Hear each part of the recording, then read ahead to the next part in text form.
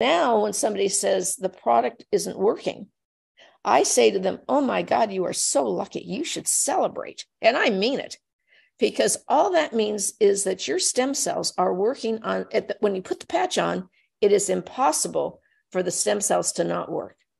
So they're working. You may not know where they're working. And all that means is they're working on a problem you don't even know you have. Maybe you have a kidney issue, a liver issue, a heart issue, dementia starting in your brain. And that's where the stem cells have gone, because they're smarter than us and they're going to where there's the problem. And if you're lucky enough, you may never know the problem that they corrected before you had the symptoms. And I know that's true. And I so believe that. And if the person I'm talking to doesn't, I say, well, I understand you're not going to continue. We all make choices. And I've made lots in my 80 years, and some were good choices, and probably just as many weren't good choices. But we all have the freedom to make choices. And all I know that if you give yourself a month for every 10 years you've been alive, you'll have a miracle.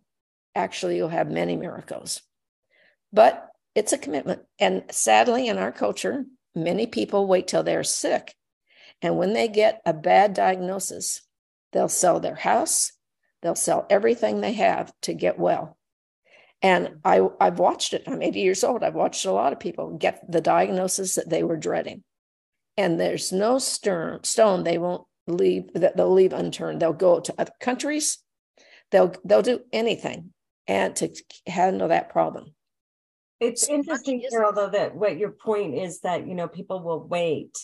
And Yes. That's truth, because, well, I think that it was happening long for centuries, people, not getting care that they needed. But I think literally since 2020 happened, our mindset is such that we weren't allowed to go looking for help, which really kicked in a lot of serious conditions in so many American people. And I think that you talked about the loneliness too. And I think that also was a humongous,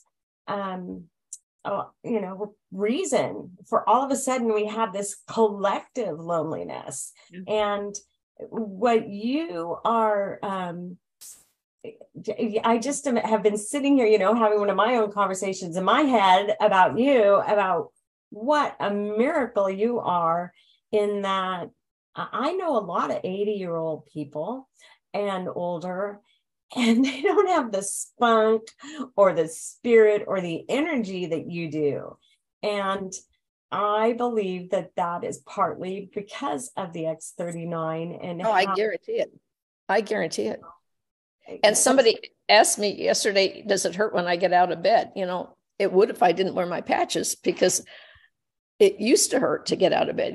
I'd have to be out and stretched and move around a little bit to feel ready for the day. But now I'm out of bed and I'm ready to go. And, because I wear Eon at night, right on my third eye. And I wear X39 and X49 at least during the day. Someone said, how many patches can you wear? I said, well, as many as you feel like you need today. And I said, we kid in our group of looking like reflector poles. We have so many patches on. And so it doesn't hurt you to put another one on, because nothing is going into your liver and causing any upset with anything else you're doing.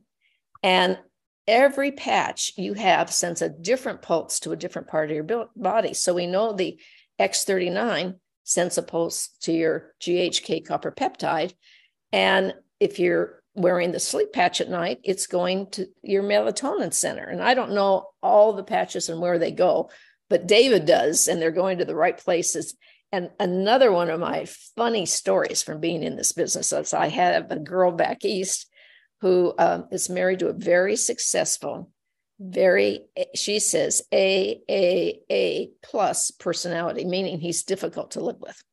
And so she says, but Carol, I figured when I put the X39 and 49 and the Nirvana patch and the supplement at his place, and he takes it and I take it, I'd almost marry him again.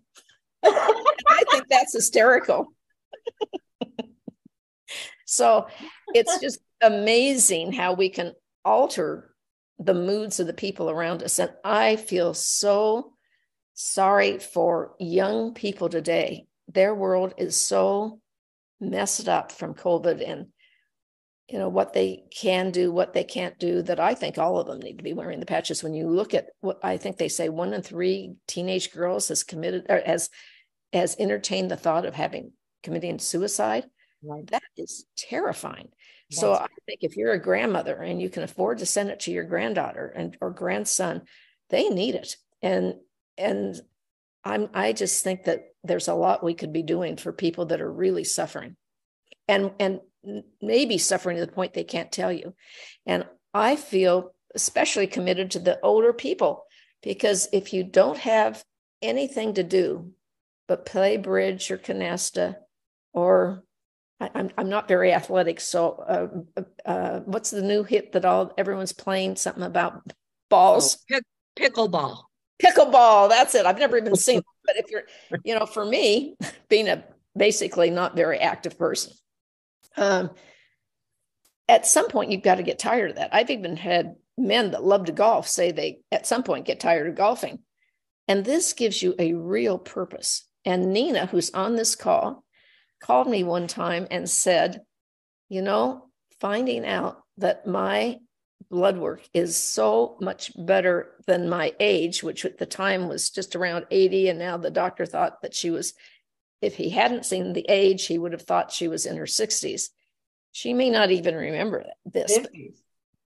She said, Carroll, what this has done for me is given me a reason to get up and get dressed and get outside and start talking to people, because I know I have something really valuable to share. And with that, I'll say that my husband had a stroke and I was still working and earning the living. So I couldn't stay home and take care of him. So I had him in a home. And I spent 2.5 years visiting him and taking him out every day and seeing the life of people in care homes. And all this brain, you know, people that had done great things in their lifetime sitting in these homes, hoping for their children or grandchildren to come and visit. And they'd wait. And then, you know, once a month or once a week, the loved one would make the obligation to come and visit grandma or grandpa. And those visits would last about 20 minutes. You know, in the meantime, everyone in the home knew that Sally's grandchildren were coming today, and everyone helped pick out what they liked best for her to wear to see the grandchildren. And she's all primed for this long visit. And guess what? She has nothing to say. Hi, Grandma, how are you? Fine. What's new? Well, the biggest thing going on in those homes is what's on the menu for the next meal. That's right.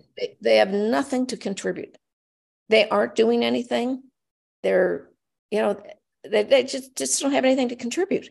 Versus the people in LifeWave that are, I'm going to just be nice and say 65 plus, we all are learning interesting things that everyone would like to know if they knew that ask us.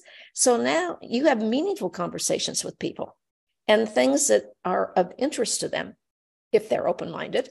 And if they're not, oh well. But I mean, you're not just this person sitting watching the clock go around and waiting for your number to be clocked. So I just am so grateful for all of us here to be, and you know, they tell you to keep from Alzheimer's, you need to be learning new things. Well, crap, I'm learning how to unmute so I can be on this call today. I knew where it was in one place, but I was unmuting one place, but it was down in the corner. I had to unmute. But anyway, so I'm always learning, and that's challenging lots of the times, but fun on the other hand. And so I think it is such a gift for you to share this business with somebody, and people aren't always going to take to it. But those that do are really blessed, I think, whether you make a dime or you don't make a dime. When I started, I wanted every patch I saw. So I wanted to know how I could make enough money to buy the patches that I wanted. I sure didn't need another bill at the end of every month. So that was my goal, was to earn enough that I could buy the patches I want. And now, praise God, I'm earning enough that I can send patches to friends of mine that can't afford them. And this just fills me with joy. And joy keeps you healthy versus depression and feeling lonely and feeling like you have nothing to contribute. So many of the discussions I had with nice people in these rest homes were, I don't know why God is keeping me alive. Well, I know why he's keeping me alive, to help other people get well.